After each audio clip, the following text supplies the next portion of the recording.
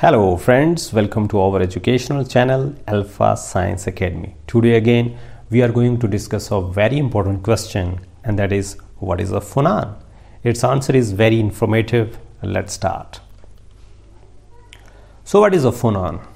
A phonon is a collective oscillation of several atoms. Yes, when a number of atoms collectively oscillate, they produce a phonon.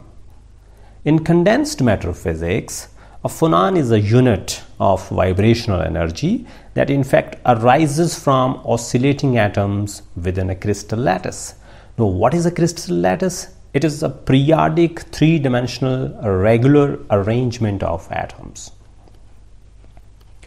A phonon is not a real particle just like electron, proton or neutron, but it behaves like a particle, as well as they do not carry any spin, but they can exist even in vacuum. Types of phonon. In real solids, there are two types of phonons. Number one, acoustic phonon. Number two, optical phonon. Acoustic phonons are associated with long wavelength vibrations where neighbored particles oscillate nearly in phase. That means two things are to be remembered here. Number one, they have long wavelength vibrations. Number two, their neighbored particles oscillate in phase. Here, heat or sound is used to generate such phonons, and they have relatively low frequencies because their wavelengths are high and they fall in gigahertz region. Optical phonons. Optical phonons are associated with vibrations where neighbored particles oscillate nearly in antiphase. That is, optical phonons are out of phase movements of the atoms in the lattice.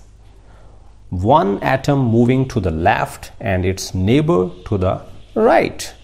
And this occurs only if the lattice basis consists of two or more atoms.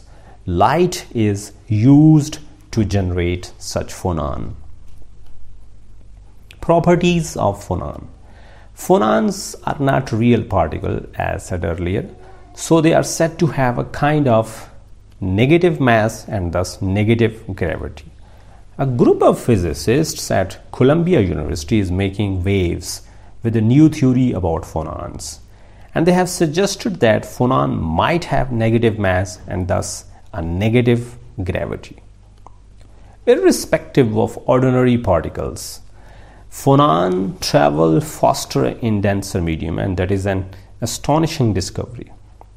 As well as they could also be deflected, and due to additive oscillation, they don't satisfy Pauli exclusion principle. Now, what is Pauli exclusion principle? It is that no two electrons can have the same set of quantum numbers. Just like in 1s and 2s for two shells, we have given three examples. The first one is correct and the second and third are incorrect, because for 2s both of the electrons have spin up, and in third example in 2s both of electrons have spin down, and that is against Pauli exclusion principle. So they are bosons. And what are bosons? Bosons are the particles or particle-like things which satisfy Bose statistics. These are some other examples of Pauli exclusion principles for oxygen, fluorine and neon, where 1s, 2s and 2p shells are explained. Some other properties of phonons are that the study of phonons is an important part of condensed matter physics. They play a major role in many of the physical properties of condensed matter systems, such as thermal conductivity and electrical conductivity, as well as they are playing a very fundamental role in models of neutron scattering and related effects. Working of a phonon. A famous scientist, Chen, has said that the bonds between individual atoms in a crystal behave essentially like a spring. That is, when one of the atoms gets pushed or pulled, it sets off a wave, that is a phonon, that travels through the crystal. It is just like sitting down on one edge of a trampoline can set off vibrations through the entire surface. Photon versus phonon.